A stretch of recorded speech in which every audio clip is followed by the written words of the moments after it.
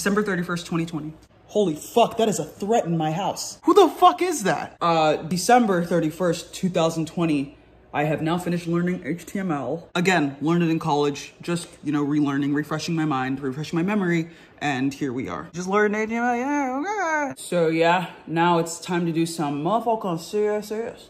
So of course, you know, as I've been learning every day, I code something new. So every day, like, you know, like I code a new page just to put my skills to use. So like I'll do some of my Code Academy. I don't have Pro, I'm using the free versions because the free versions teach HTML, CSS, and JavaScript. So I'm doing this free right now. The only thing I've paid for is Mimo. Why? Because it does like these like little quizzes. So like while like I'm doing Uber and like I'm at a traffic light with my customer in the backseat, I could just be testing my skills. Of course, I'm uploading everything to GitHub as I go along because this is the advice I've heard. If you want a job, you need to learn the basics. Of course, you know, front-end developing, I'm learning the basics. So check mark.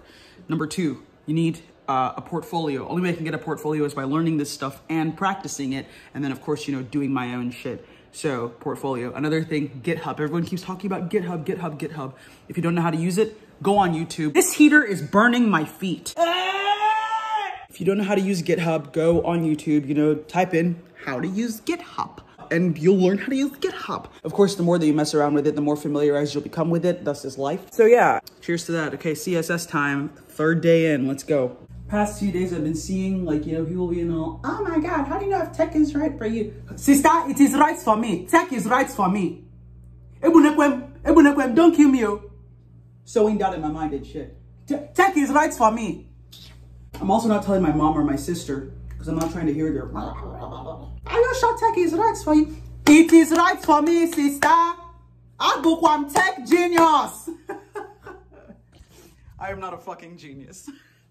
But seriously though, you know, bitches will be like trying to like sow doubt in your mind and everything. Oh my God, are you sure it's right? It's really fucking hard. You don't think I know that? There's a reason why not everybody does this shit, number one.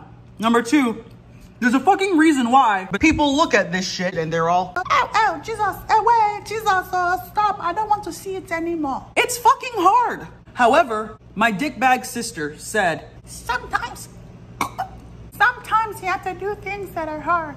She's right. At this point, I've turned down about 7 interviews with about 7 tech startups. SDR roles, like 4 of them are SDR roles, 3 of them are AE roles. I've turned them down, so I better get my shit together and I'd better fucking learn this or I am fucked. I also told some of the recruiters, well, I'm trying to be a front-end developer, so can I circle back with you in a few months?